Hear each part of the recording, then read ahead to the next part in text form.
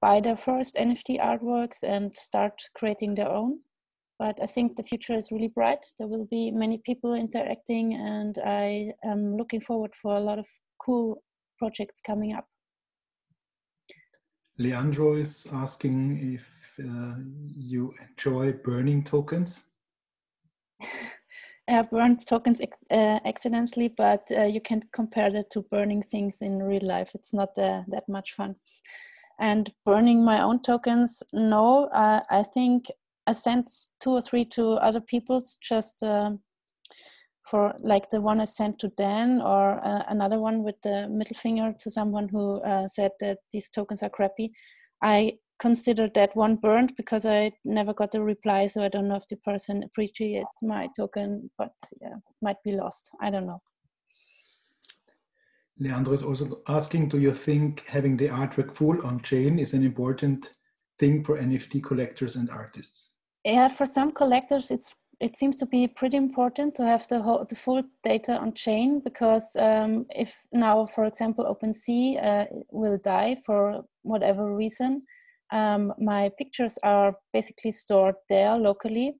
So then the picture information would be lost, but I don't think that this will be the case. There is a problem with storing all the data on chain, because I think Ethereum network won't appreciate being flooded by artists putting on shitloads of data, and therefore, yeah, compromising the network. So one has to be very careful what to put on chain and what not. And I think storing the pictures somewhere and just linking there is also a good way to proceed. Then Russ, the last question, he's asking, why did you start on that specific date? What, writing diary or tokenizing my scribbles in February? Which date is meant there? You mean the 28th of August for starting my diary writing? I don't know. It was just some. I thought, yeah, why not? And I started then, and I didn't stop. So yeah, that's the beginning. And the tokenizing started in February. Was during one of the front meetups where we sat together. It was quite late, and I think we were a bit drunk already. And I just scribbled down some stuff and said, hey, why not? Can we please put that on chain? And yeah, so it started. Then we got another one from Lena. She says, can you tell us about your crypto voxel builds? I noticed one included P on the corner. Yeah, that's a funny story. I'm pretty lazy when it comes to building stuff in crypto voxels, and so I asked the community if someone was interested to build a museum for me, and Crypto Boson stood up and said he will do it. And he interpreted the term museum quite interesting. He made a punk hangout with some pictures on the wall, and there's a lot of puke and pee and empty beer cans and punk songs, and I have to admit I rather like that. I think it's pretty funny. It's a bit disgusting, but yeah, it's fun. And then as the real super final question from Russell, if 32 by 32 pixel is a standard size for NFTs. I think there will be NFTs with more pixels. Right now, that's the size we chose for the Crypto Vina, and also the Pixel Chain project is using this format, but I don't know if you could call it a standard. I think we will see a lot of development there, and also bigger file sizes on chain. So I suggest for other questions, because there's still one more, there is the Q&A section, and Julia, maybe you can just answer the questions by writing. And I like to continue with the next talk. It's from Corrado, and for me, it's amazing that due to this conference, we finally got in touch.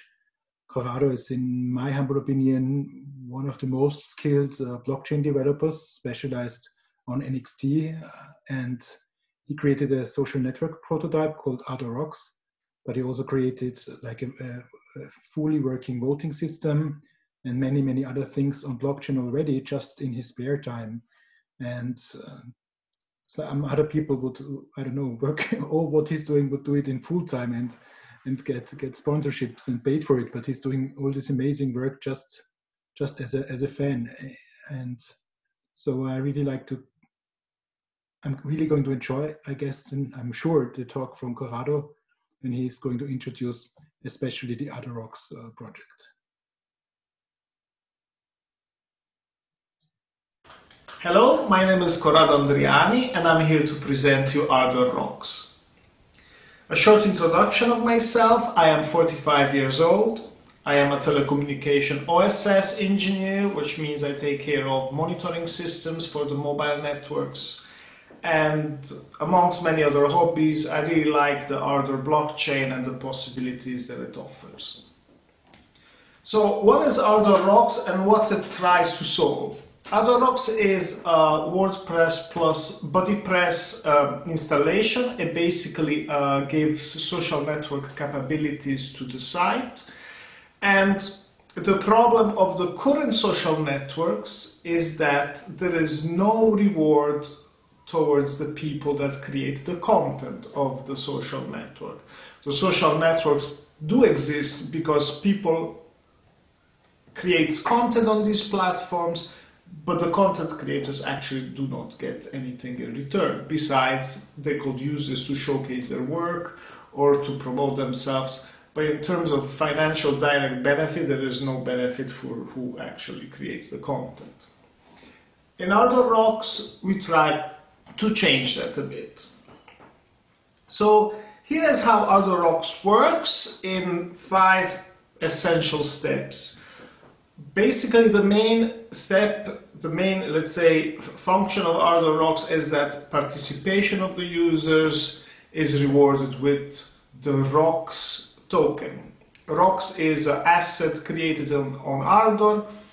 It can be traded, it can be sold, it can be transferred, and this asset is being transferred to the users that participate in Ardor.Rocks. So users simply have to participate, they contribute with their ideas, they post a picture, they comment, they like, etc., etc. Each of these actions is rewarded with a certain amount of points. These points are then converted into rocks. Rocks are then earned by each user, and they can be traded on the asset exchange. What happens then, what gives value to rocks is basically that rocks can be used to buy advertisement spaces on the website. So if a person is interested in adding an ad space on the website, they do need to pay for it with rocks. Therefore, they need to go on the asset exchange and buy some rocks to pay for the ad space. The rocks earned by the site administrator is used to maintain the platform and maybe make even a little profit. The profit, the rocks earned by the site administrator, can then be put on the market again on the asset exchange and put them back on sale on the market, and they can be acquired by the people that want to trade or that need them to buy for advertisement spaces. There are 5 points that I want to highlight and that build up, let's say, the idea around Ardor.Rocks. One is that content creators on social networks should be rewarded. Second is that BuddyPress and WordPress allow you to create the social networks with 0 costs and with a few clicks. Therefore, everybody can create a social network. Cryptocurrencies and blockchain are a fantastic layer on top of the internet that allow microeconomies like Ardor.Rocks want to achieve to exist purely in a digital world. Ardor, in the space of cryptocurrencies and blockchain, offers a very, very easy to use API and it's really, really simple to use also for a person like me that I'm not a native developer. I just do this in a very easy and basic way, and yet I'm able to perform actions with the blockchain. And now imagine if a platform like Ardor.Rocks becomes popular. Besides the advertisement market, it's easy to add some additional market-related functions, like for example a marketplace where people can put on sale services or objects and would pay fees in rocks or sell the whole service or product for rocks. And now let's go and have a look at the website. The website appears like a very, very standard social network. You have a wall where people can post their comments, their pictures. They can like and comment with each other. They can build friendships. They can restrict access to information to friends. They can create groups for specific needs. If people do have a hobby in a specific, on something specific, they can create a group and limit the access to the group, etc., etc.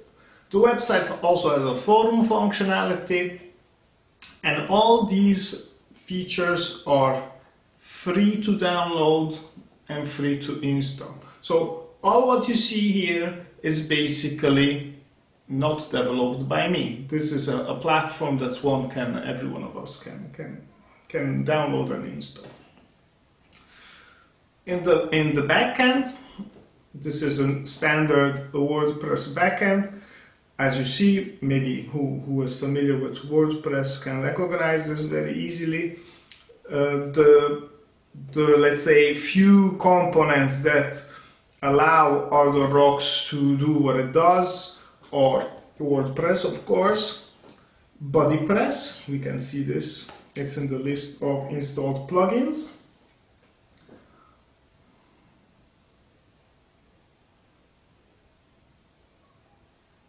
It's taking a second to appear.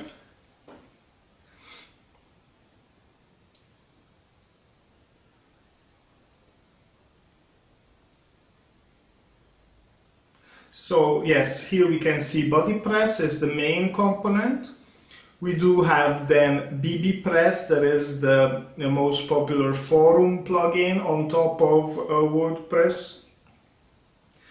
Then we have another essential component, still free to download and install, is MyCred. This is a very nice plugin to reward people with points. So basically Ardor.Rocks hooks on this plugin to convert then the points into rocks.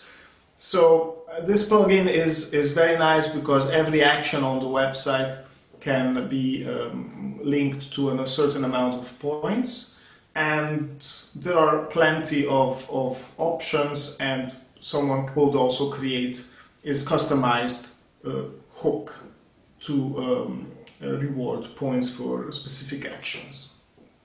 Another important plugin, in this case this is a premium plugin, is the ads plugin. This allows us to create a form on the front end where people can create their own ads and manage the existing ads, renew them, etc. So how do we put this together with Ardor? Well, this is where I have created a little script that I will show you. This is a very, very simple PHP script. It's 100 lines of code, more or less. And all this does is to create a MySQL table where we track the points converted to rocks and paid out. We also with this script interact with the API of Ardor. We connect to a live node, and we actually execute basically two simple API calls. The first one is to understand the fee that we have to pay to transfer the asset, the rocks asset, and the second one is to actually transfer the rocks asset. So this is possible on the Ardor blockchain because we do have bundlers. The bundler concept means that we can pay fees in the child chain, let's say, currency. So the difference between, for instance, Ethereum and Ardor is that in Ardor, the main chain is Ardor, and everything on top of it, every child chain like Ignis or MPG, etc., can have transaction paid in the child chain token. In this case, we have Rocks is an asset built on Ignis, and therefore we pay fees in Ignis to transfer the asset from one user to the other. So instead of paying fees in Ardor, which is the parent chain, we pay fees in Ignis. And these fees are open to the market, and therefore the bundlers that compete to each other, and they have a different rate. So in order to pay a fee in Ignis, we first have to understand which rate applies, and then we do the actual transfer with the current rate. In that case, the best rate on the market. So this is essentially Ardor.Rocks. It is a very, very easy and free to build platform with this unique, let's say, element, which is the connection between the website and the Ardor blockchain, where we actually convert points into assets. This is very simple, as you have seen. It's a 100 lines code, and the next step will be to pack this in a WordPress plugin. This means that everyone with a WordPress and BodyPress installation, they can download the plugin, and they will be able to distribute their own assets they will create on the asset exchange in Ardor, and allow their users to get rewarded and to create a microeconomy on their website. So that's all for Ardor.Rocks. I hope you enjoyed this time, and I hope to see you soon on Ardor.Rocks. Thank you. What do you think? Was it shit? It's still.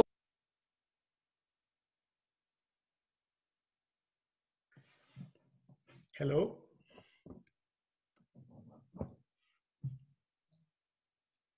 Hello, can you hear me?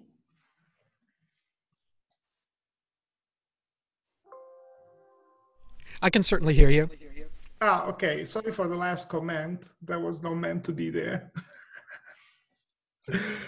Yeah. So yeah, basically, I've started actually to develop this plugin, and it's pretty much on the way to be finished. So it's very simple. It's a very, very simple script. And one thing I forgot to mention in the script is that the payments to the users happen in, let's say, 4 times a day. So not too often, because then that might, let's say, be tricky to manage cheats, or if someone wants to game the system. So in that way, more or less at 4 times a day, and let's say shifted slightly, one could manage those a bit better. So if you have any question. Corrado, most people that created social media platforms on blockchain, basically they started in ICO, they tried to get funding from other sources. Some of them collected millions, and all those networks, well, most of them are no longer existing, and maybe even defrauded people. That's something you cannot say out loud, but it seems so. Why are you just making all these things happen as a private person who has fun playing around with tools? And this is something that I learned, that you were just playing around with existing tools, and then you try to find a way to connect it with blockchain, and it was easy somehow, as you showed in your presentation. Yeah, so let's say I try to find always the easiest path. So in life, so wherever there's an easy path, I take that path. And in terms of website development, it was always something I liked to do, but I didn't have initially the skills to do that. So I always try to find the easy way, and that easy way was, for example, WordPress was quite straightforward, and little functionalities could be added on top. Of course, then the reason is fun. I really like to do these things and see them happen, and have like a vision of what things could, how they could work, and for the better. For example, also, as you mentioned, my voting platform, unfortunately, that one I could not build on top of a existing, let's say, platform like WordPress. I had to write that from scratch. And so there I had to I had to sweat a lot, because I had to learn how to develop and all that. And at the end, actually, I achieved. I'm really happy with that. It works smoothly. So to answer your question, it's just fun. I do love the platform. I do love the ease of use. And for me, it's really, really intuitive, and it rewards me like at a personal level. And I will really be happy if this plugin gets used by more people, because then it will mean that it's not Ardor.Rocks anymore. It will be available to anyone who has a body press or a forum on BB Press, WordPress, that they want to, instead of giving only rewards in terms of points or badges, they really get a real asset on the blockchain that they could then trade and transfer, etc. So I find the idea very fascinating. This is why I started. What we basically built is a fully functional gamification framework that you can implement in social media platforms. Yes. Before we go to Alessia's question, just a remark. When the COVID crisis started, and then the European Union had its first voting, televoting, what they did is they printed a paper, ticked a box, made a photo, and sent it by email, and someone counted the emails. And I thought, why are they not using your smart bot? That would be such a good use case. Alessia is asking, what do you think about, if you know them, the projects Brave and the BET token? I actually found it always very interesting. I never fully grasped how the economics of it work. So for me, it was actually one of the initial ideas.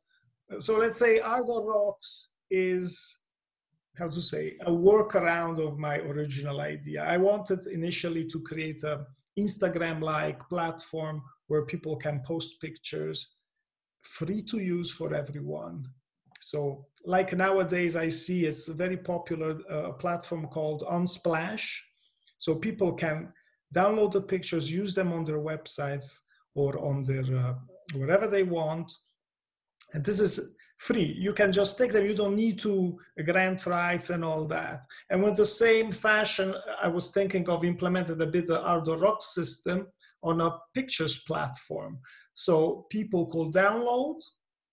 The people publishing the pictures will be rewarded, because the more likes you receive, the more tokens you receive. And you will create a circle of, let's say, rewarding more people that were publishing good pictures. But unfortunately, that requires a huge effort and development. And therefore, Ardor.Rocks was, okay, let me try this out.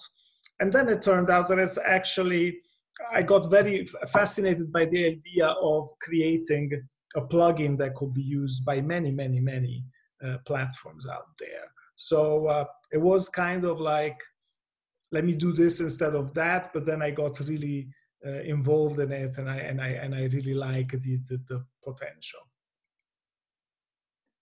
So thank you very much. Again, we have the Q&A section for questions that will maybe pop up later. And I would give the microphone to John Larsson from Cryptic. Cryptic is an alumni of the You Started program in Malta from MITA. And I was one of the mentors, but there was not much to mentor for this project. So I just tried to help with some ideas how to use their system to prevent fraud and to show that original products are used. So Nicholas, can you please play the presentation they provided for us? Hi there, my name is John. And my name is Victor. And we're the two co-founders of Cryptic, which means real or authentic in Swedish. And that's fitting because we're solving the problem of counterfeiting. We've invented an open source protocol and technology which helps combat counterfeiting in a more effective way than anything we've seen before it. On top of this protocol, we are launching a company that aims to be one of many service providers using the same protocol. We will talk very little about our company in this presentation, but rather focus on the benefits of using similar technologies to combat counterfeiting. I will start out by talking a little bit about media and arts and what the current situation of counterfeiting is, and then I will hand over to my CTO and co-founder Victor, who's going to tell you more about the technical side of things. Let's start by looking at these two paintings. This is a painting by Norman Rockwell, or well, one of them is, and the others are fake. And for ages, only the leftmost picture was known. And it was perplexing to experts on Norman Rockwell because the qualities of the paintings were just a little bit off. The colors were a bit too dull and the creases on the clothing didn't look quite right. But nobody could prove that it wasn't a real painting because after all, the owner of the painting was the neighbor of Norman Rockwell himself, so why would it be fake? But later, the actual original was found, the rightmost picture, and had that not been found, nobody would have been the wiser. As it turns out, the neighbor himself was a masterful painter and for unknown reasons decided to make a counterfeit and then hide away the original. In most cases though, art counterfeits are rarely exact replicas of known originals, but are rather unknown, newly discovered pieces, which makes it very, very hard to prove that they're counterfeits. But it's not only paintings that are being counterfeited, it's practically everything of value. In recent years, Star Wars fans have complained that very, very rare 1970s figurines have started to flood the collector's market. Obviously, all fake. They even reproduce the aging of the paper packaging. The problem with trying to figure out if an art piece is real or not is that it's both complicated and unreliable. The main way that it's done is by looking at the evidence of provenance. That means the records and receipts that can over time show how an art piece has moved. There are two big problems with this though. The first one being that this evidence can be fake too. And the second is, wouldn't you agree that even if you lost the receipt, it's still authentic?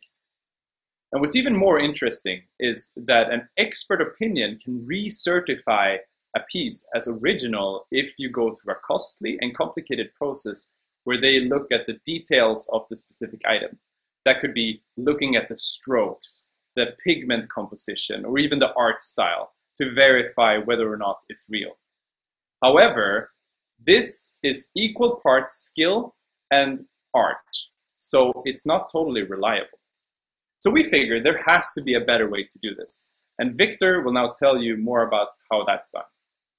So, wouldn't it be so much easier if all you need to do was to simply tap your phone against an item and an app on your phone would immediately tell you if the item is authentic or not? This is what Cryptic is, and it has many application areas, even outside of art. The way it works is by utilizing secure RFID tags which are attached to the product or put inside of the product packaging or even inside of the product itself. The RFID tags are special secure RFID tags that utilize secure element technology, which means that the RFID tags themselves cannot be copied. The item with an RFID tag is then linked to its issuer on a blockchain in form of a transaction from the issuer to the item's RFID tag.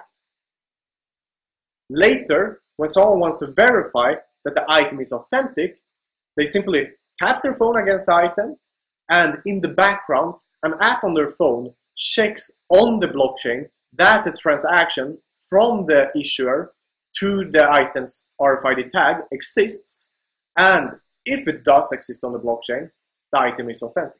Riktig is an open source protocol that defines how parties can issue and verify RFID tags that are attached to products to verify their authenticity. The protocol itself is compatible with any UTXO-based blockchain, and we have launched it on the Bitcoin blockchain. All information required to verify an RFID tag are stored either on the tag itself and on the blockchain.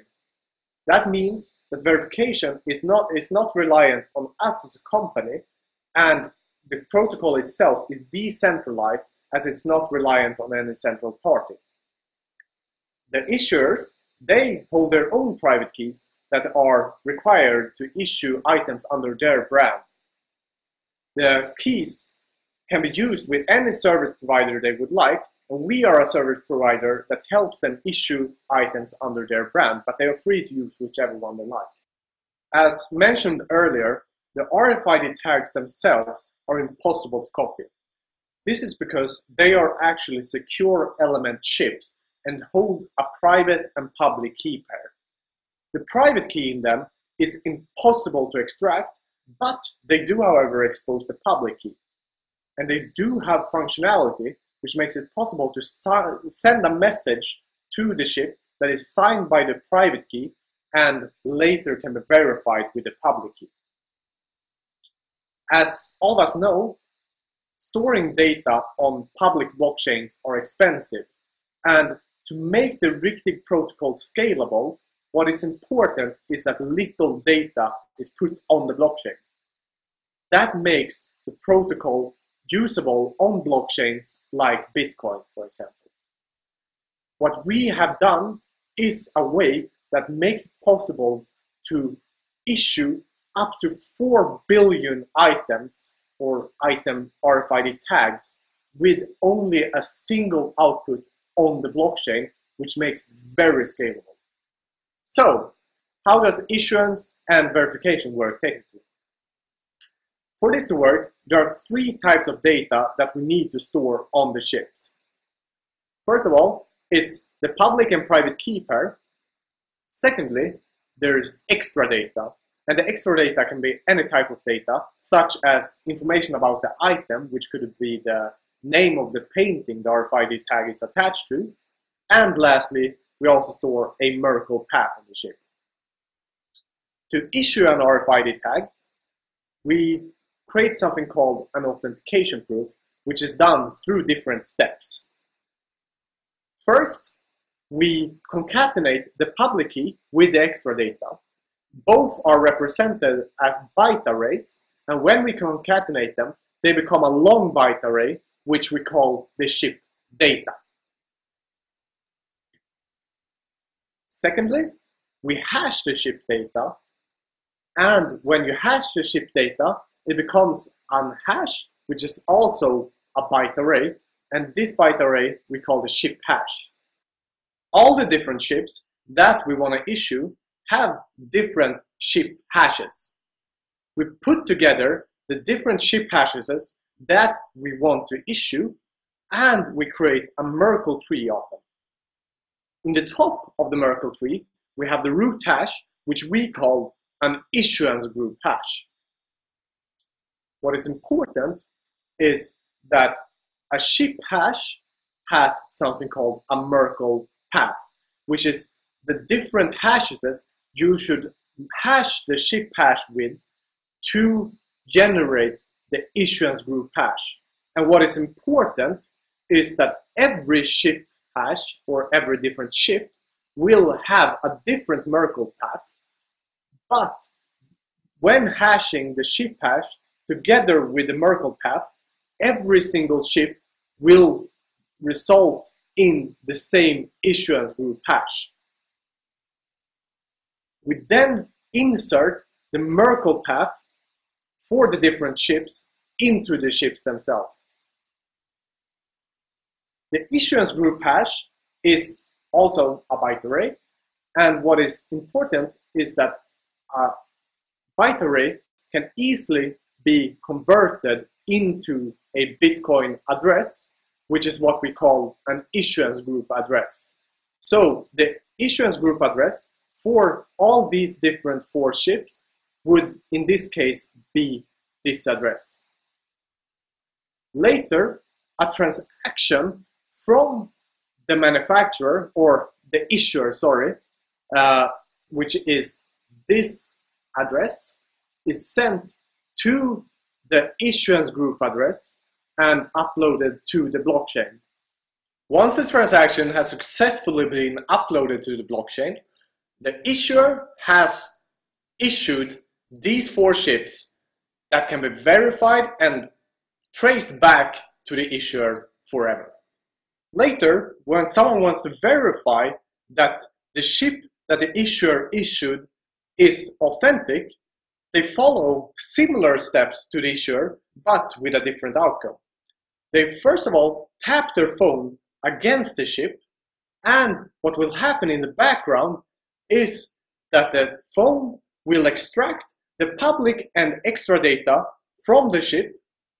It will concatenate them together to become the chip data, and we do the same thing. We hash the chip data, which generates the chip hash, and then we extract the Merkle path from the chip and hash the Merkle path together with the chip hash, which generates the issuance group hash. The issuance group hash is then converted to a Bitcoin address, which is the issuance group address, and this time, instead of uploading a transaction to the blockchain, the phone will check on the blockchain that a transaction from the issuer to the issuance group address exists on the blockchain, and if it does, it's an authentic item. That's pretty much how it works, and if you would like to check exactly how this works technically, please check our technical specification on the Riktig.net website. And with that, I would like to thank you all for listening, and we will be happy to answer any questions you have regarding this. Thank you very much. Thank you, John and Victor. So questions, that was quite a technical talk. Maybe I start with a question. Your system is based to secure the chips itself on Bitcoin. Do you think there is a possibility that it doesn't make sense to combine the actual products with other blockchains so that you secure the authentication of the chip itself on Bitcoin, but that you might be able to add additional information regarding the product, like the transport papers or specifications? Can you hear us all right? Can you hear us? Yes, just. Okay, great. Perfect. Right. It potentially definitely makes sense in the future, but since we're in quite early stages, we want to make sure that we, at the moment, do what we can do at the current time, so to speak. So what we can guarantee at the moment is the link between the issuer and the chip, the product itself. And in the future, we'll look into different use cases combined with this.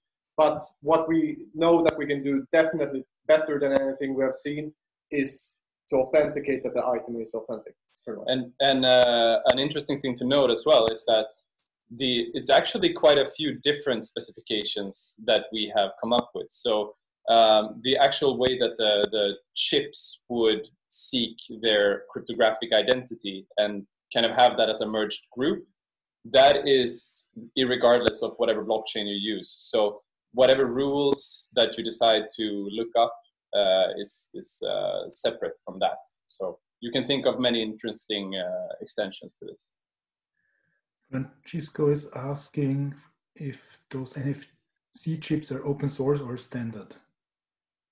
They will be open source.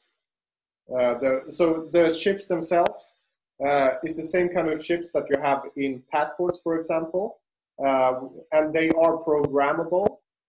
So you put software on them, and the software that we put on them will be open source.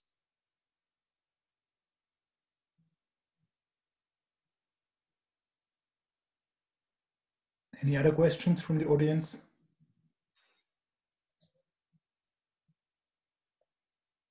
There's one more.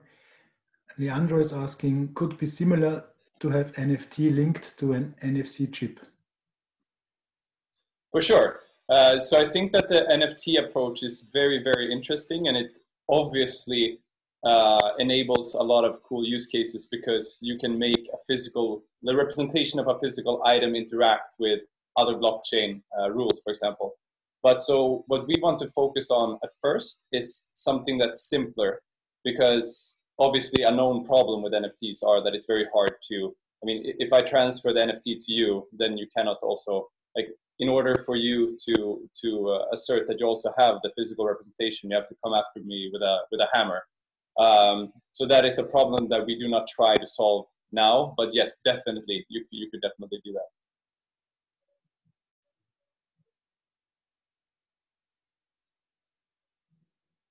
One more question, if a question pops up.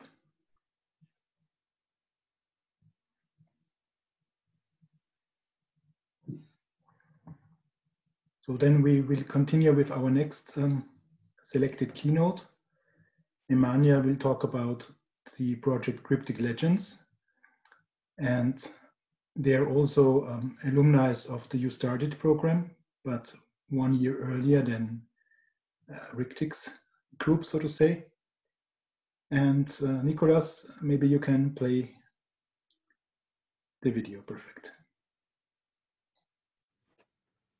Hello from beautiful Dragonets. My name is Nemanja, and I'm the CEO of Cryptic Legends. I'll be telling you a bit about my team's experience while designing and developing a game on blockchain, a collectible game on blockchain. This is my team.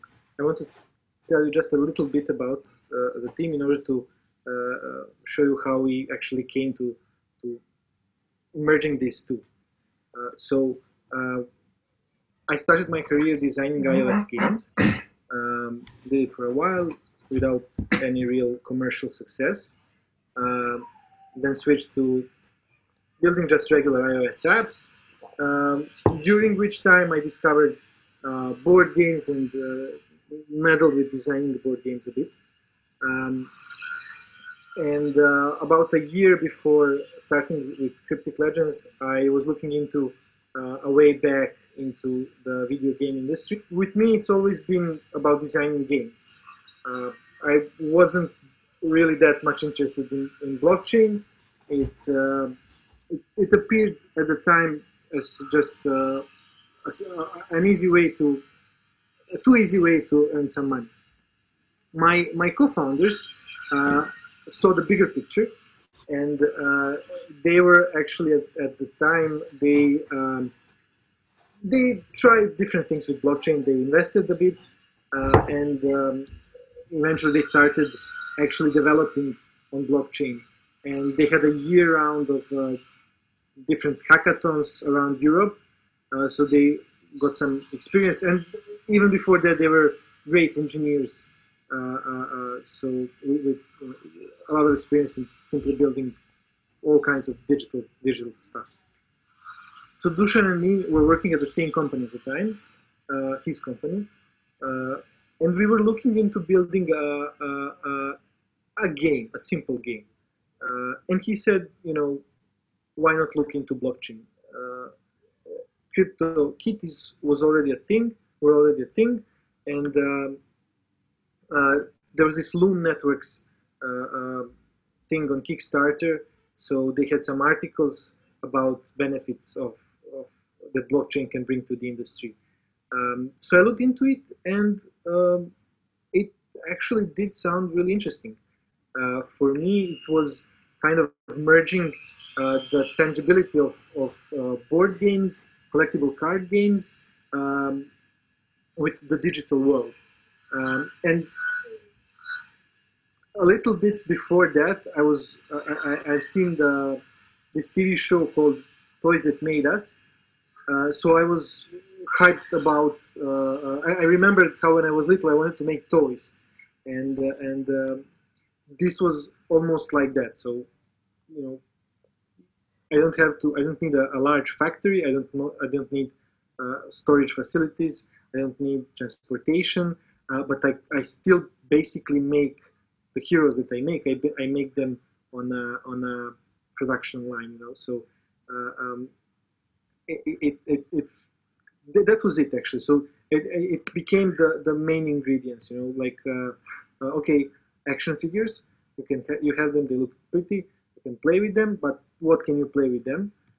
And so, you know, we had the collectible cards thing to the mix. So there's some rules on it. There's some traits that the hero has, and there's a piece of the story. There's some theme to it, and your pocket, because it all fits in your pocket. There's a entire collection of action figures that you can have in your pocket. So it was inspiring. So yeah, the technology doesn't come without its challenges, especially at the time, and with the blockchain networks and solutions that we were thinking about. So the first thing is everything kind of costs. So you have to pay gas for every transaction, and in games you can't really do that. You know, for every change that happens in the game, for everything that the players do, you need to let them experiment freely. You need to let them experiment so that they can learn the game and become better in the game. That's the part of the whole experience. So you can't charge a player to shoot somebody in the game. So we had this in mind from the start, and it influenced the whole design from the beginning. So this was the team pitch. I wanted it to be simple, so there's almost no interaction. The focus is on collecting. You have those two kind of action figures. You pit them against each other, and there's a battle log that, you know, it's line by line tells you what happened. So the first thing I set out to do was to design the hero, right? And already in the first draft, I wanted to separate fixed abilities that will be stored on the blockchain. We don't change them ever, so we don't have to pay for gas in order to, you know, meddle with them. And we don't have to. We don't bother the player, and it emphasizes the kind of the tangible kind of part of the whole thing. And we have things that you can actually configure on the server. So if you see here, we have these more mind, body, spirit numerical values. They're always the same. It's like hero is born with them. That's kind of basic stats. And on the right side, we have these traits, later became talents, that are also stored on the blockchain. So if the hero has that talent, it will always have that talent.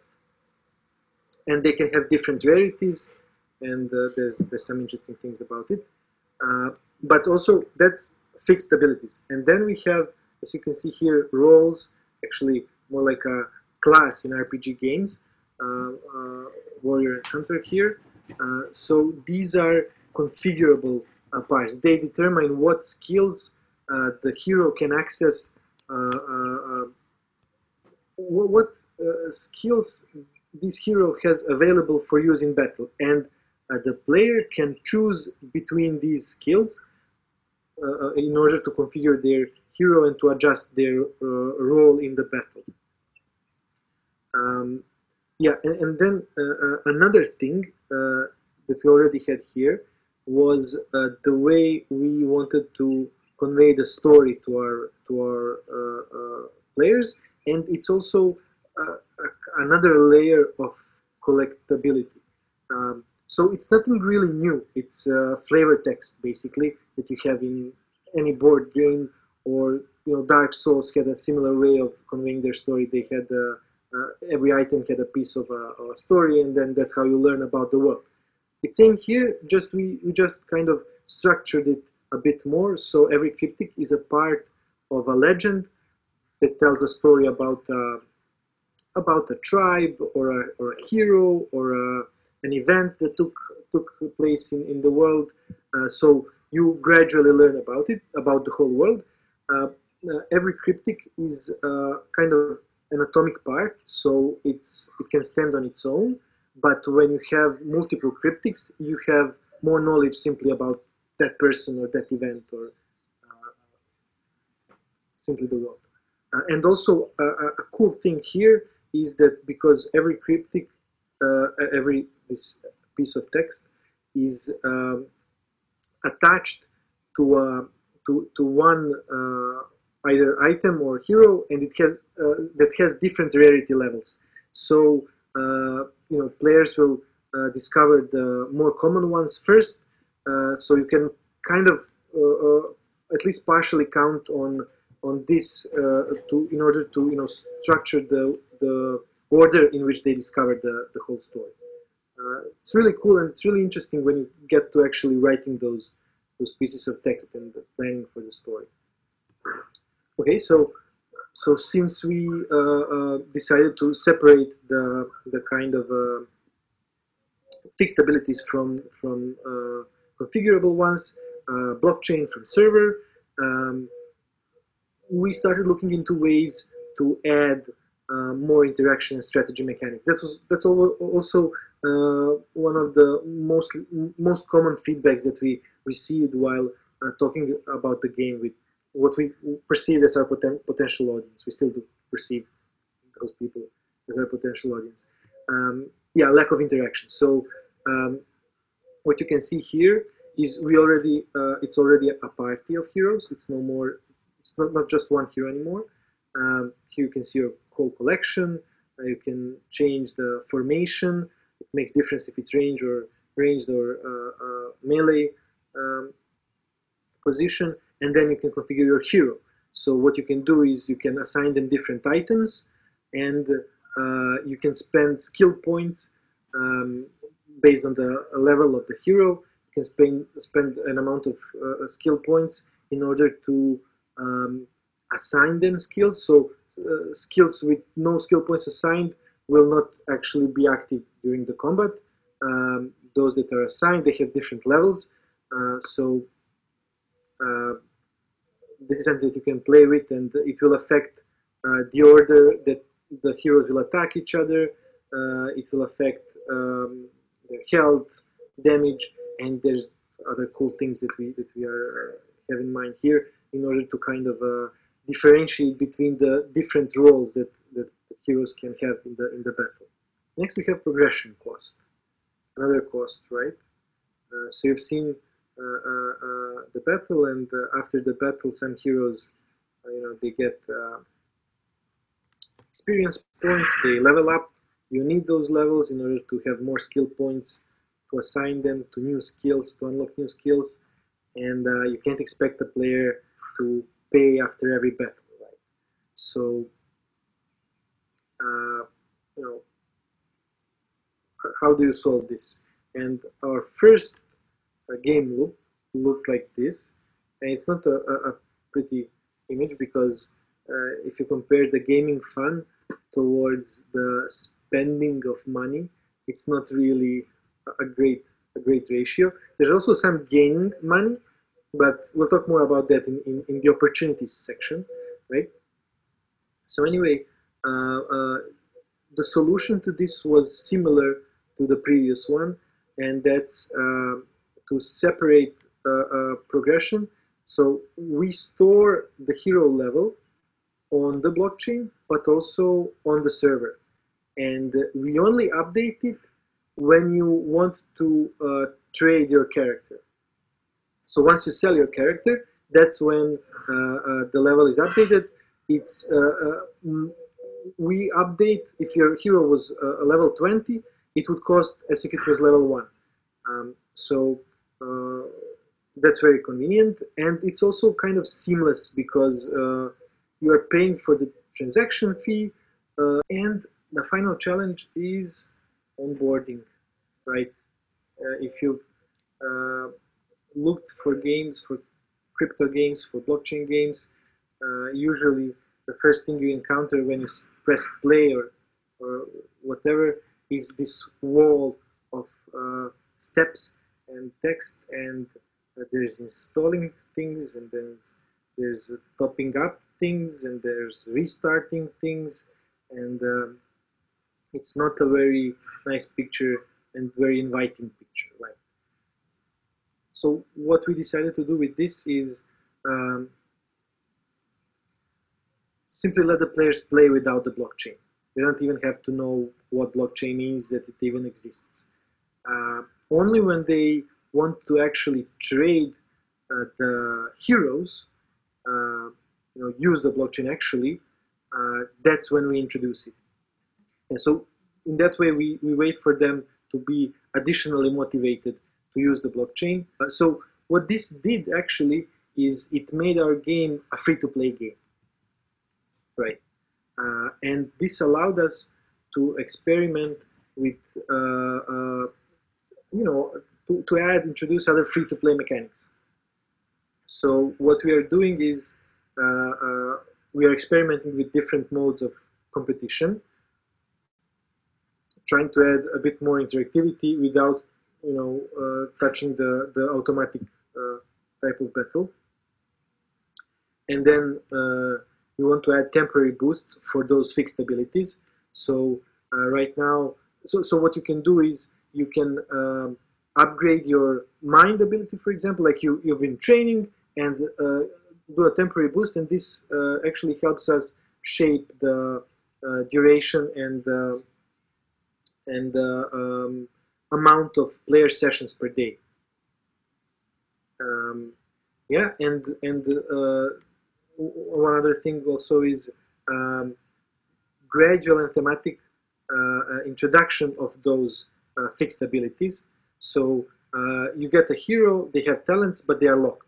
So you have to kind of fight in events and earn a particular type of some divine origin keys in order to kind of have the hero discover more about their origin, and so that they can actually use the talent in battle.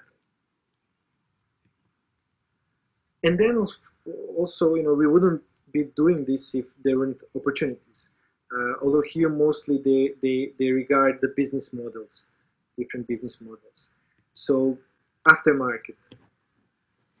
So usually in those collectible games, traditional collectible games, if you have, you would have two guys with cards, and they would want to trade, and one would give a card to the other, and the other would give money to the first one, right? So that's how transactions work. Where's the developer here? On the side, right? So you can have assets that you've built, and these assets could be circulating in aftermarkets for years after you've built them, printed them, produced them, and the only cost that you charge is the first one. But blockchain actually allows us to remain a part of these aftermarket transactions, because we implement it in the token itself, so that we can get a piece of transaction every time, everywhere. These are, of course, small fees, only a couple of %, which I think is fair. Another thing that we can do is we can have outside artists contribute with special card series, for example, and and they can also be a part of this revenue share, right? For as long as their asset is in use, and this doesn't have to be, doesn't have to regard only the artist.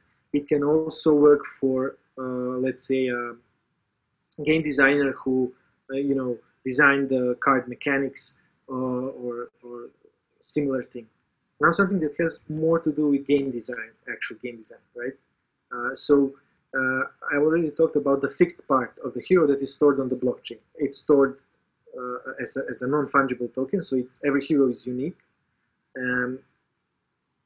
And what we do is we have our server part that interprets what is up there, right? So mind, body, and spirit become actually mind, body, and spirit, and our game works out the way how it's used. There's no reason to not have other games with completely different rules and different stories use the same token, right? So what's body in my game in another game can be I don't know, speed maybe, you know, or mind. Better mind can mean better vehicle control and things like that. So what we did was we were really careful when we designed the tokens, so that they are designed in such a kind of a general way in order to be able to accommodate different game genres and different settings. That's all from me. I hope it was interesting. I hope you enjoyed the scenery, and you know, thank you for listening. And I'm here for any questions that you might have. Thank you very much for your talk. Questions, you know the procedure.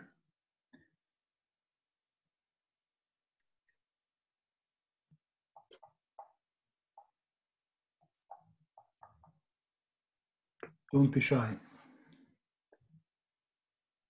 Oh, the first one.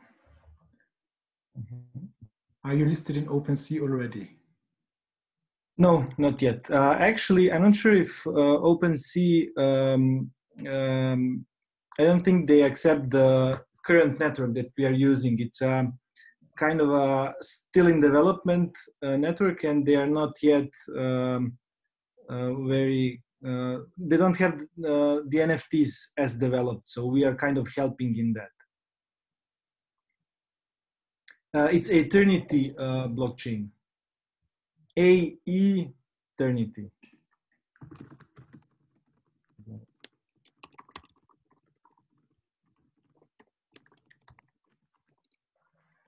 Next one.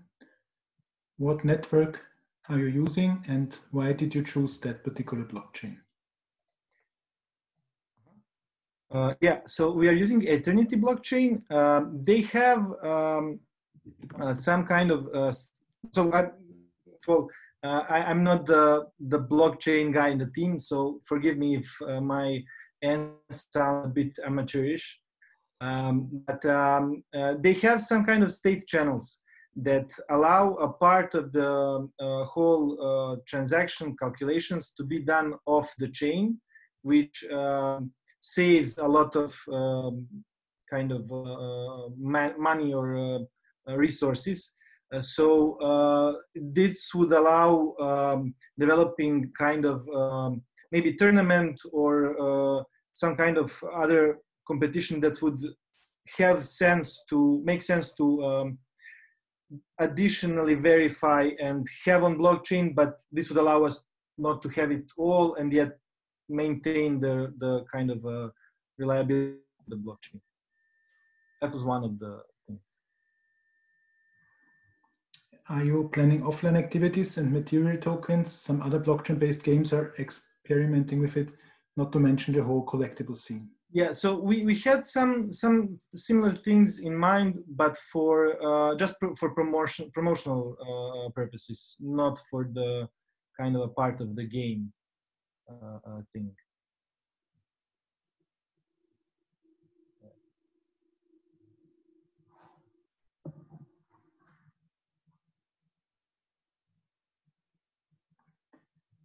So if there are no further questions, then we are actually earlier than expected. Mm-hmm. So we have a 15 minutes break and we meet 5 past. But there's another question in the Q&A. You're planning to make the assets interoperable in other games? Exactly, yeah. So the idea is, well, actually, what we want to make interoperable is the heroes first and foremost. The idea is because the heroes are defined in a general way with their attributes, so that what is a hero, or let's say a barbarian in one game, in another game it can be a goalkeeper, for example, because he's tall and he has good reflexes, perfect for a goalkeeper. So the idea is at one point to make it like that, and maybe have a kind of a inter-game asset store where UI things for your game without even having to know how they look or what they do in another game that somebody else is paying and selling the asset.